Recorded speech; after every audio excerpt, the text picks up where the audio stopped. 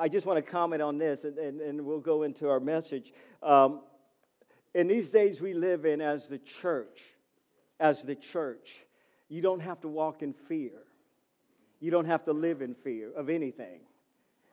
And when there is wars, when there is rumors of wars, you can have a blessed assurance that, as Paul told Timothy, God has not given us a spirit of timidity, but of power, love, everybody say love, and a sound mind.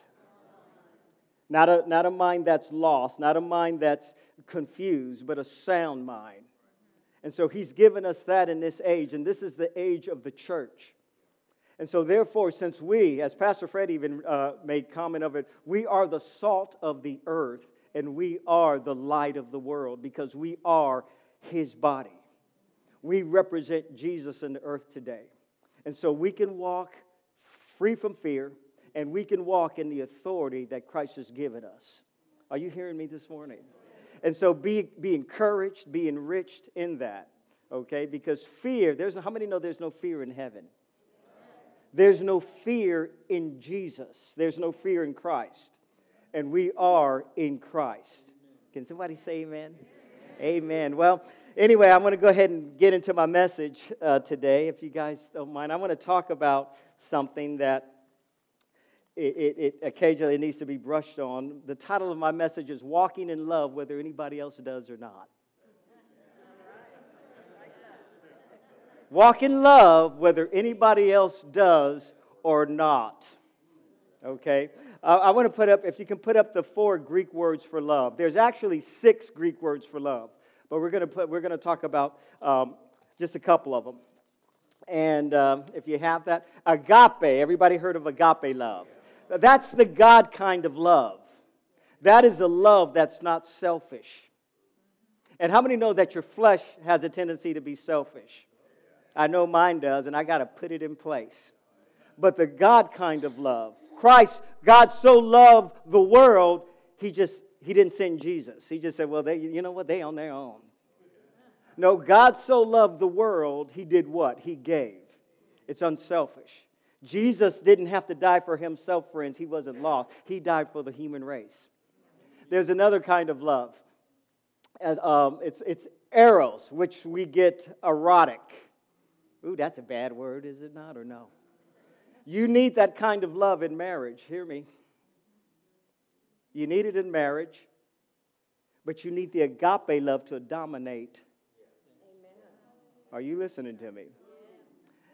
And there is another word for love, and it's philia, which is more of a human love, an affectionate, a friendship between equals. How many know that a lot of marriages and relationships are on the erotic and the phileo?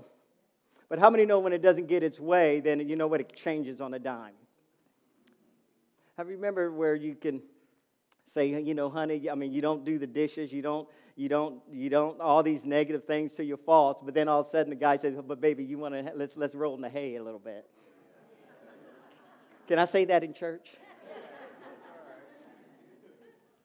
I'm going to keep this rated PG. And then the woman says, are you crazy? Well, baby, I love you.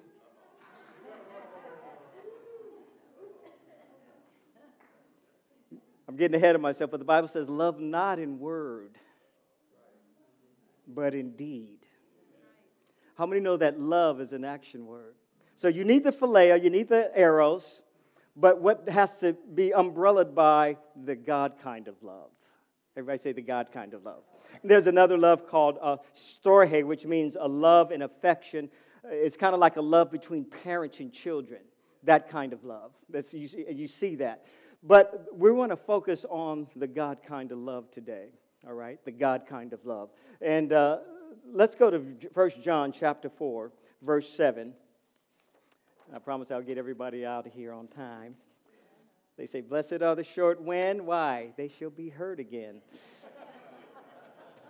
1 John 4:7, New Living Translation. We're going to be reading some scripture today. Is that okay? So if you have your tablets, or you can look on the screen. It says this, dear friends, let us continue to love one another. Get this. For love comes from God, And anyone who loves is a child of God and knows God. Notice this. Anyone who loves is a child of God and knows God. But anyone who does not love does not know God. Why? Because God is what? Love. So the Father doesn't have love to give. He is love.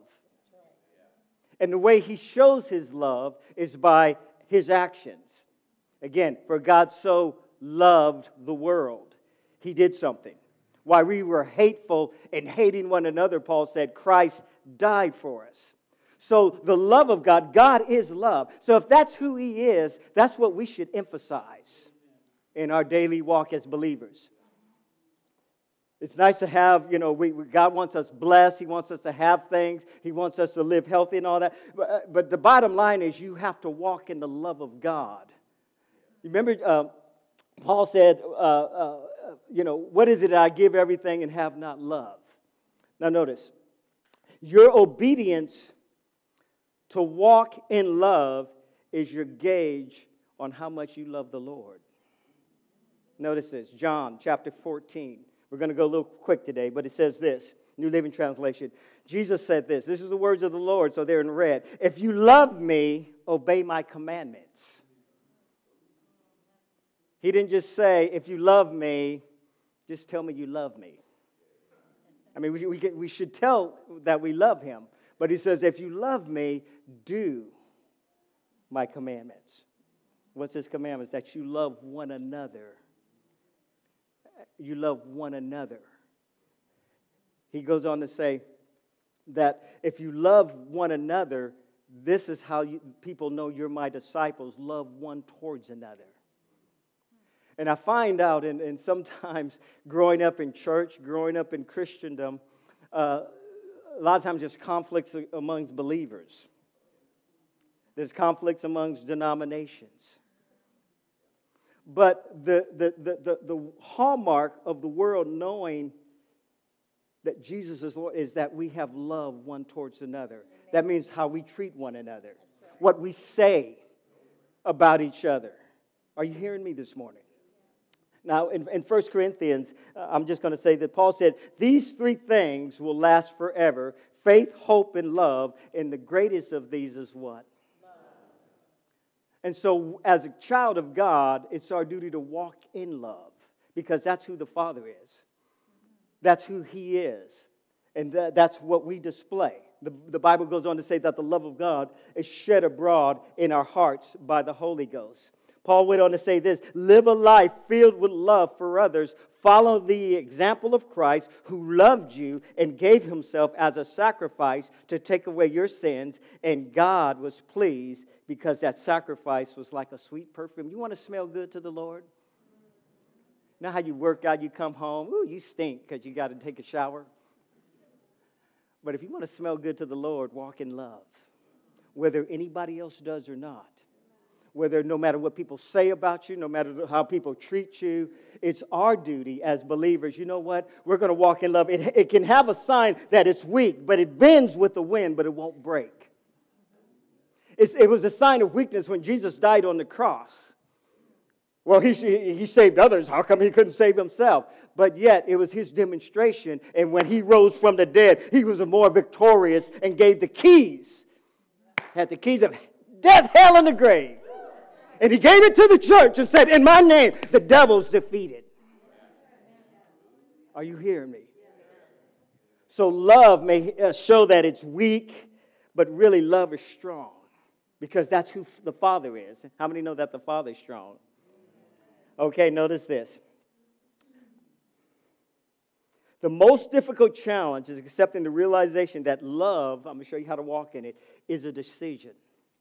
You have to choose to walk in love, not based on your feelings, not based on your emotions. I choose to walk in love whether anybody else does or not. I'm going to love my spouse. I'm going to love my neighbor who may cuss me out. Jesus says, those who curse you, He said, bless them.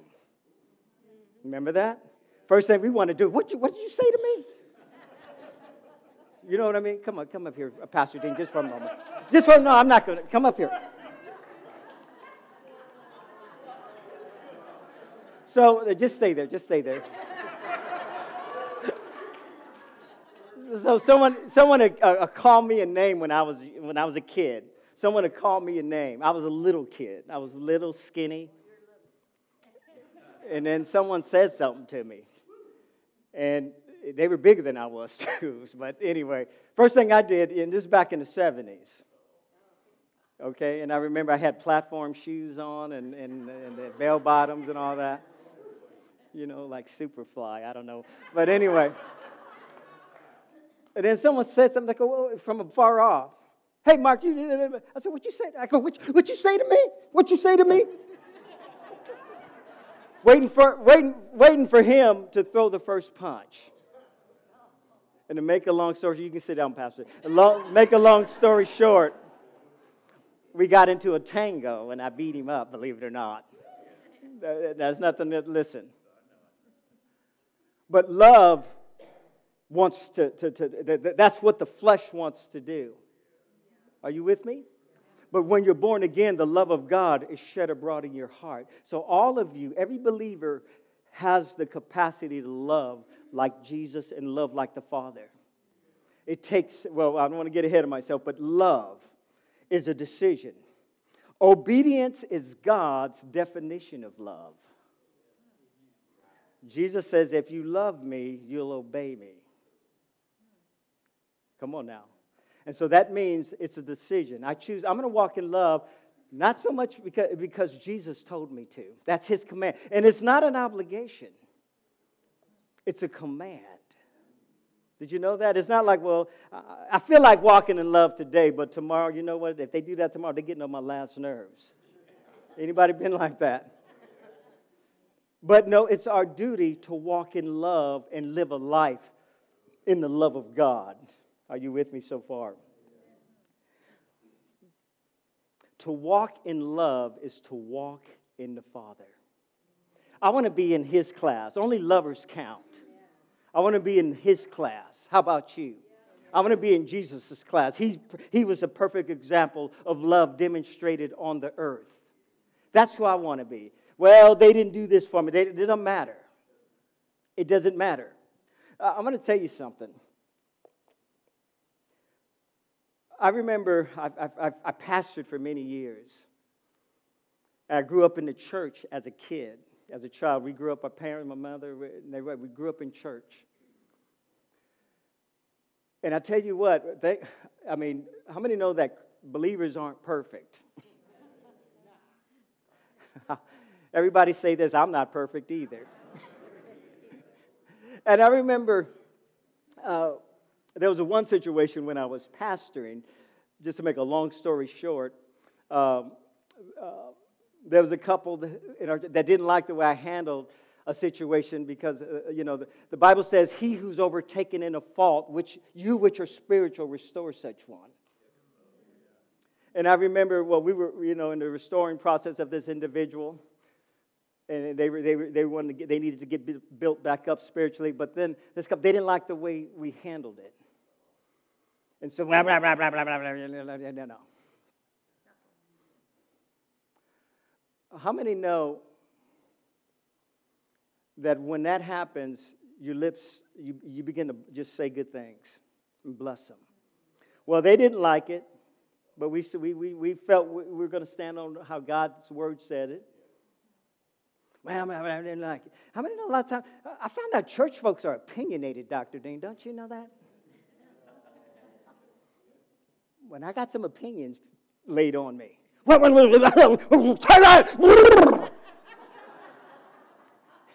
remember I went home one day and I was saying to Cindy, I go, these people Christians, they even saved? Angry and bitter and just angry. Why? Is that the spirit? Was that the spirit of the Lord? Well, anyway, they let me know what they thought. I just smiled. And I said, you know what? This is what the Bible says. This is what we're doing. Well, and they wanted to leave. I said, you know what? God bless you. We pray for your future. We pray for your upkeep. And then I told the church, this is back then, I said, whatever you do not say nothing negative about them or anybody else. I want you to bless them. You remember when they crucified Jesus, he said, forgive them, Lord, for they know not what they do. You remember that? And so we just decided we're going to, and then I began to teach our congregation, this is back then, I go, we're going to walk in love whether anybody else does or not.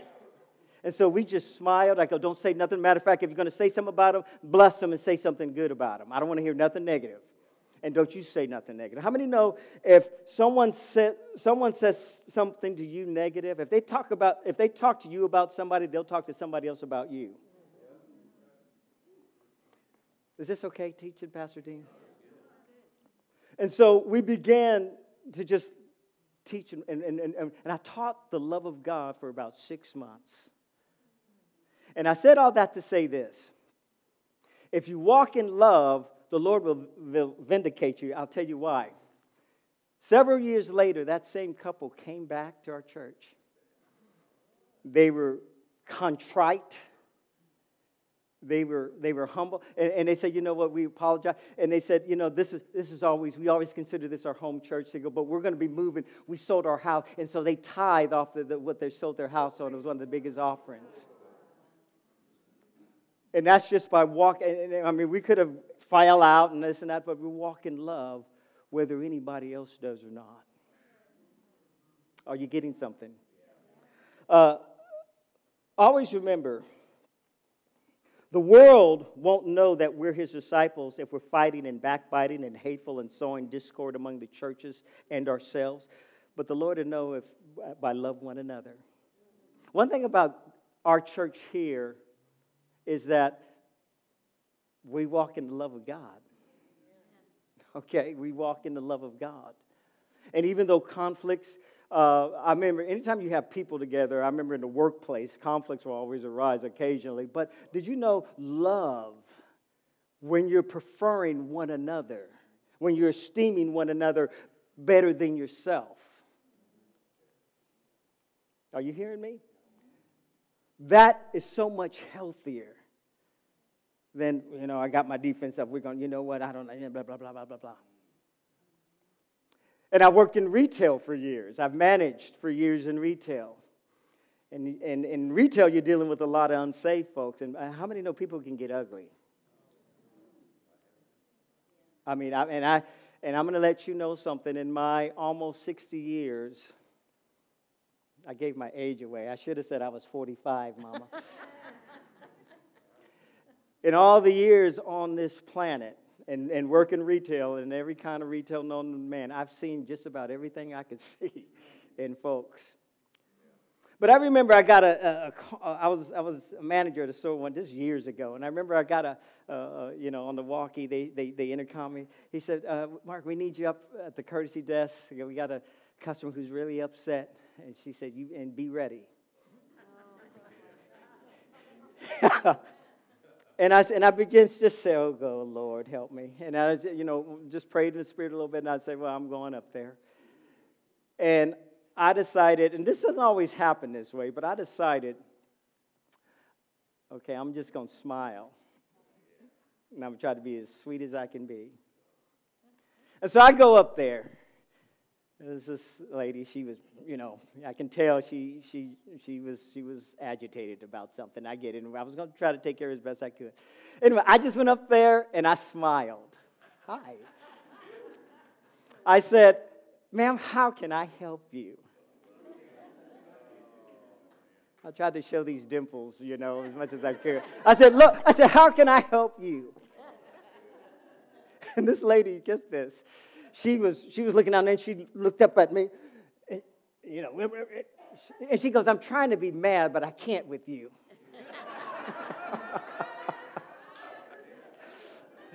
And I said, whatever her situation was, I said, let me see your receipt. And, we took care of her, but I'm just going to respond in God's goodness. Are you with me? Whether she did or not. That's what's the title of my message today? Were there anybody else? How many know love can be seen because it's an action word? I finished my second point. Notice this. This is a scripture I have. Well, let me just say this. Let me just quote this scripture to you. I don't have it in my notes, but it says, if someone says, I love God, but hates a Christian brother or sister, that person is a liar. For if we don't love people who we can see, how can we love God who we cannot see? And so going on, our horizontal relationship with one another is based on our vertical relationship with the Father. Are you with me? Walking in love. When you walk with the Father, it's just love. There's no resistance in giving because you're walking in the love of God. You know the Lord's already going to meet your needs, or He's your source. So just walking in love, it covers a multitude of faults. How many know that if people irritate you, and people do sometimes, I get it. People get on your nerves sometimes. People can frustrate you. That's just the human nature. But how many know when you say, you know what, I'm going to love that. Get this. I'm going to let that go by. I'm not going to really choose that as a battle right now. I'm going to just get pouring some of the mercy. That's the same way God looks at you. Because how many know we may have not always done right? We may have done someone wrong, maybe unintentionally, maybe intentionally. But the love of God, He was mercy to us, will show mercy to someone else. Amen. The same love wherewith, Paul said, the same love wherewith Christ has loved you, we show and we demonstrate to somebody else. Are you with me so far? The love of God changes you. The love of God will cause things. I remember, and I've told this story before. I'm going to say it without crying, but I told this story before, where when I was young in the Lord, I did retail. There was this older gentleman, and I don't use this term flippantly, but boy, there were certain nationalities he did not like. And he verbally said it. This is back when you can say that and there's no repercussions. And I would pray. I said, you know what, Lord, I pray for him. I was just a young believer. I go, you know what? I lift him up. I heard him. He said things about so many other people. I don't even know if he liked himself. He had that rough exterior. And he was an older man. Anyway, I prayed. I would just always come to work. I said, I pray for him. And I would always say, good morning. And I purposely said, good morning. I said, I hope you're having a good day. And then I would say this. I said, you know what? Jesus loves you. And I just smile. And get this. And then one day, this is the day I didn't have a car. I was riding my bike to work. I remember one day my dad came in the store he wanted to give me something. My dad came in the store, and I saw this gentleman stop what he's doing, came up to my dad and said, boy, your little son, Mark, he's just a fine young man. Get this. And one day it was raining really hard, and I had rode my bike. I remember I was getting ready to go in the rain, and he was leaving too. He had a truck. He said, put your bike in my truck, I'm going to take you home. And he got softer. Are you hearing me? He got tender. And I would just continue to pray for him and believe God's best. Are you with me? And so love is always best in any situation. And so that blessed me. And I go, I guess love, I said, Jesus, love works. Because that's His command. The love of God. Being gentle to one another, kind. Let's go on. Paul said something. Before I get to my main other scripture, Paul said this. He said in Ephesians, speak the truth in love. You always want to be truthful, but you want to say it right. Did you hear me? I've had so many, and you might have seen it too. I remember one person just said, well, I'm just going to speak it's just the truth, and it's just the way I am. I'm going to speak it just the way I am. If they can't take it, that's just tough. That's not Jesus. Did you hear me that? Speak the truth, Paul said in Ephesians. We won't go there, but Paul said in Ephesians chapter 4, verse 15, speak the truth, but do it in love. Well, that's just the way I am. Now, listen, I'm gonna say something. I want everybody to hopefully receive it. God loves the human race. He loves you more than you would ever know. He loves the human race. And someone once said to me, I'm just blunt. They're just going to have to take it that way. No, we don't. You don't. Well, we're just going to... No, wait. You don't. You love people.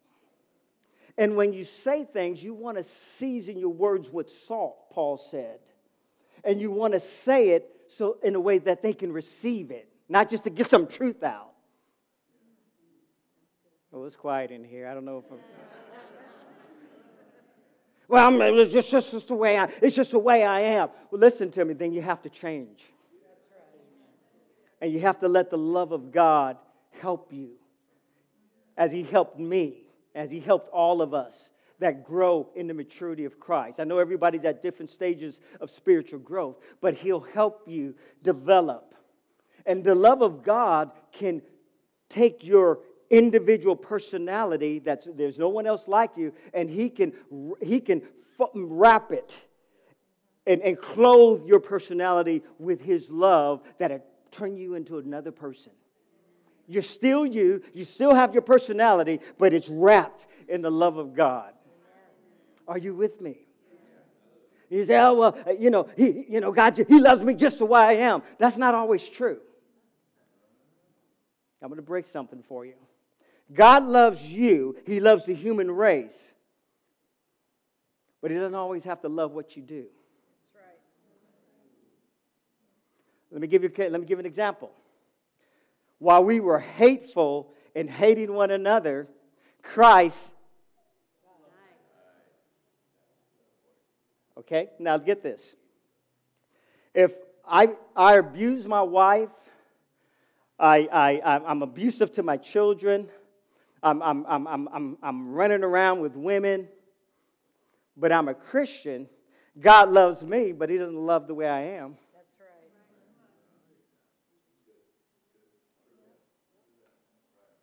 right. Are you hearing me? He loves me, and He'll love you no matter what. Let me put it on this level. Those of you who have children that may have gotten off into maybe drugs or doing some wrong, you love them. You'll always love them. Don't mean you love them what they do. Is that right? Is the Father any different? I said, is the Father any different? He loves us. He's clothed us in His righteousness because of the cross. It's not by works, lest any man should boast. It's by His grace. But the love of God on the inside can change the way you think. It can change the way you respond. Is this okay teaching and preaching? I hope I'm not putting anybody to sleep. I'm almost done. Let's go to one of these main scriptures. When you say things, you want to say it in a way that they can receive it. You want to speak the truth. That doesn't mean you just let people walk all over you and do what they want, but you speak the truth and you say it in a way that, Lord, give me the wisdom to say it that they can receive it. Not just so I want to just, be rough around the edges. Are you with me? You want to love folks. You want to say things right. How many know you want things said right to you, right? I know anytime we get corrected, you want it said right. So you can say, not just put defenses up and say, no, that's not true. No, you say it in a way, honey, you know, you just said this and you responded that way, but honey, have you considered? Because the first thing you say, no, I didn't say, well, I'm going to say it the way I want to say it. It's just tough. No? I'm glad the times I've been to the Lord and Jesus never said it. He never responded that way to me. Right, Pastor? Can't read. He never said, well, it's just tough. And another thing, let me say this, and I'm almost done. Let me say that you don't have to be mad and angry all the time. You know? Yeah. Don't take yourself too serious. Are you listening to me? You don't have to always, everything is uptight, uptight. Chill out, as my wife tells me sometimes. I come in, just honey, chill out. I remember I used to get I was one of these persons where when I got a car, I wanted to keep it clean and neat. I remember we got a van when our kids were little. Remember back when minivans were the big thing? And we got a new van. I wanted to keep it clean. I had a truck, but for the family, we had a van. Our kids were, 5, 6, 7, or whatever. And by the time we get ready to go on a trip, I don't have the van. My wife did with the kids. But then the time I get in the van, it's some bottles and water, and there was just toys everywhere, crumbs. You remember that, honey? I go, why is the van like this? Spend all this money trying to keep it clean. I go get the vacuum cleaner out, and I was really anal about keeping things clean. The van, and then just I go make sure they're not eating in the car, This is a true story. Somebody said, Pastor, I didn't know you was like that when you was in your 20s. I was. And I would be anal, cleaning up, don't make them eat in the car, And then one day, I found out I was praying one time, and the Lord kind of spoke to my spirit. He said, you're beating a dead horse.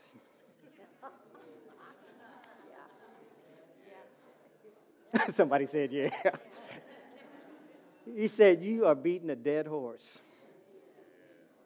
You need to let that go. And I said, oh, yeah, I guess I will. I'm just going to, had to, when things got messy, I just, okay. I get, by the time I'm driving it, because I normally drive my truck, but when we get on the phone, I look in the cars, I just smile, okay, where everybody want to go?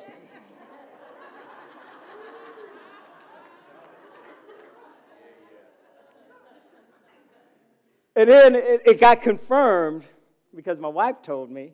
And then one day I was putting one of my child in the seat. They said, Dad, you just need to chill out.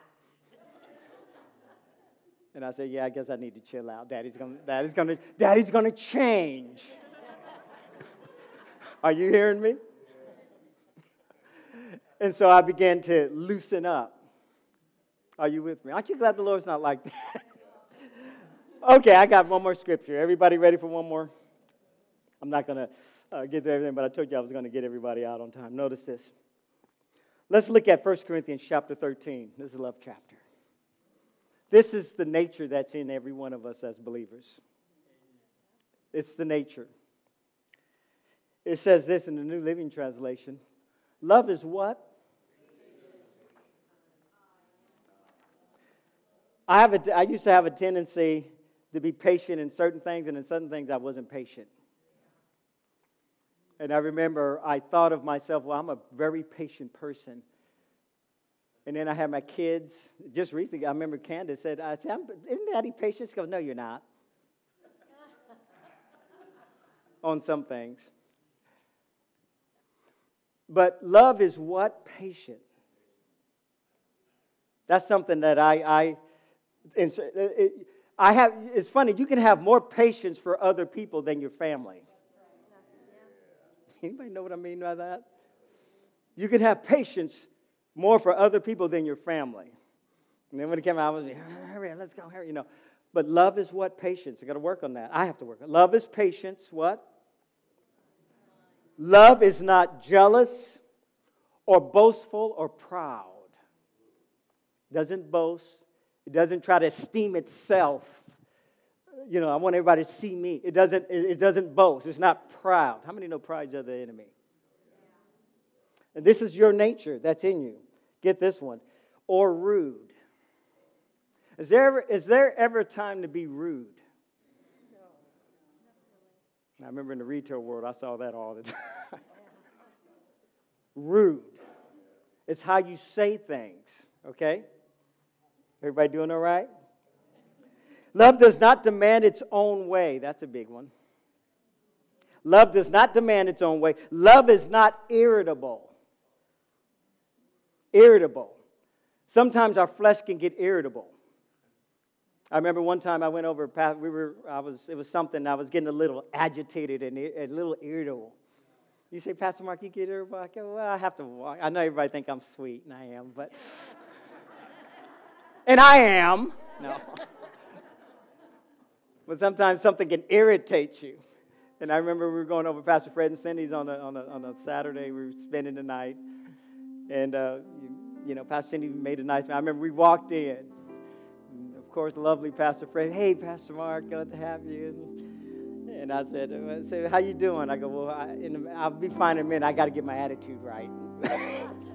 And Pastor Cindy came out the kitchen. Oh, Pastor Mark, I love you. You're so... I go, I have to get my attitude right. And I did. Didn't take long.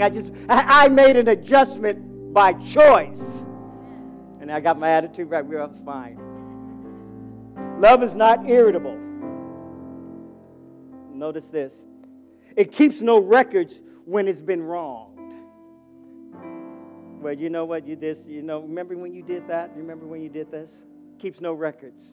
It's like it never happened. Are you with me? Let's move on. It's not glad about injustice, but rejoice whenever the truth wins out. How many know you want truth to win out?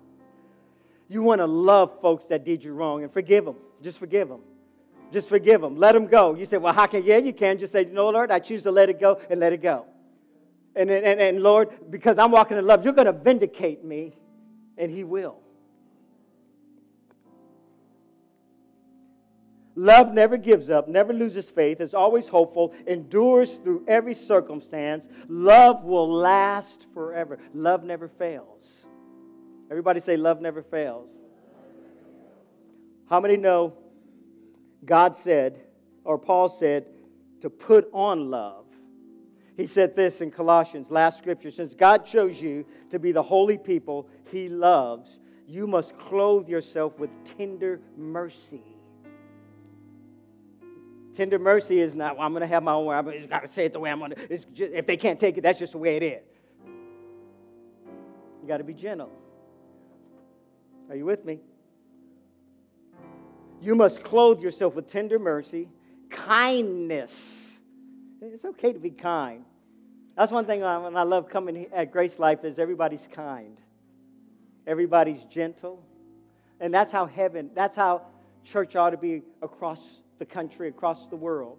It should be heaven on earth when you walk in. Heaven on earth. Amen. I'll tell you this is the last scripture. Clothe yourself with humility. Humility. Preferring one another. Gentleness and patience. Being gentle. Being gentle. Get this, make allowances for each other's faults and forgive anyone who offends you. How many have ever been offended? I can sit here and tell you this today, and you should be able to say the same. I have no ill will or any animosity towards any person on this planet. Are you with me? I release people. If there's an offense, I just let it go. Matter of fact, it's hard to offend me.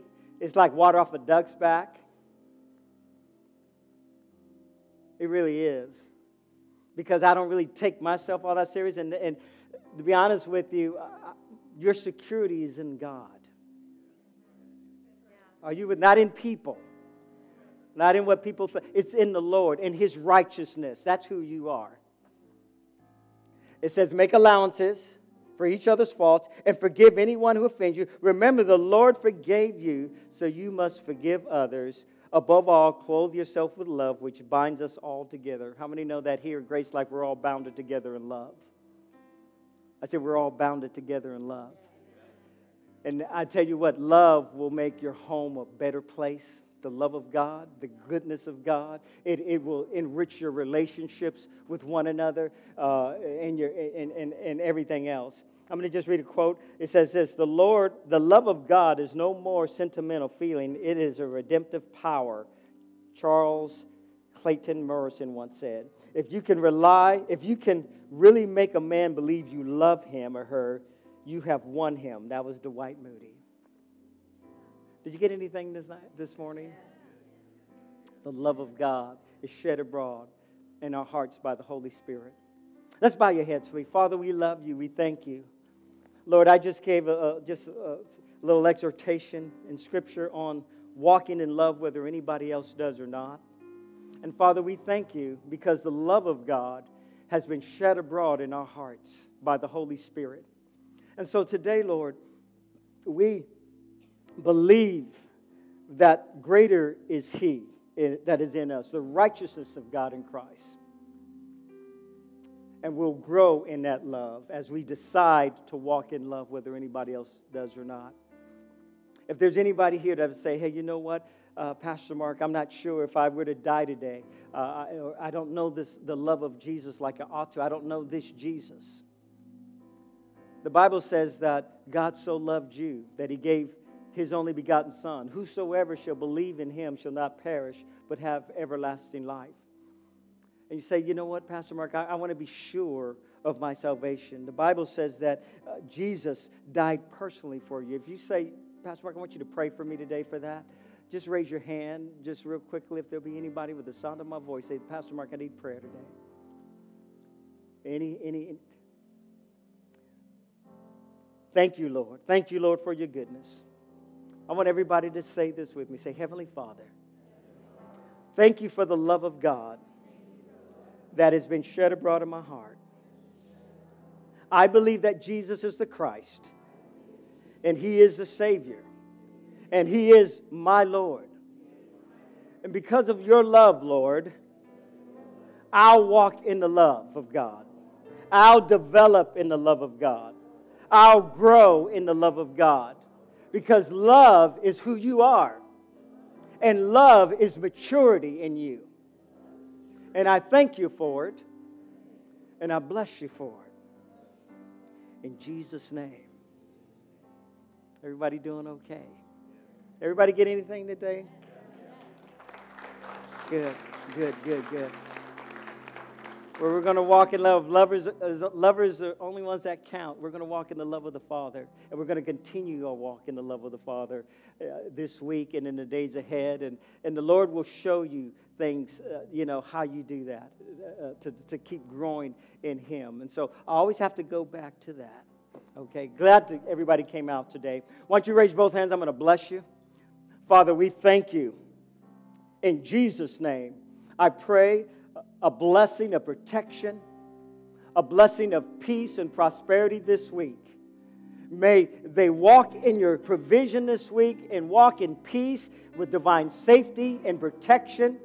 And Lord, we thank you that the life of God will flow out of everyone here, and the love of God will saturate out of every person here. And that this week will be a week of fruitfulness, it'll be a week of growth, and it'll be a week of prosperity and peace. In Jesus' name. Everybody said amen. God bless you. Thank you for coming out today. And I want to say you are dismissed.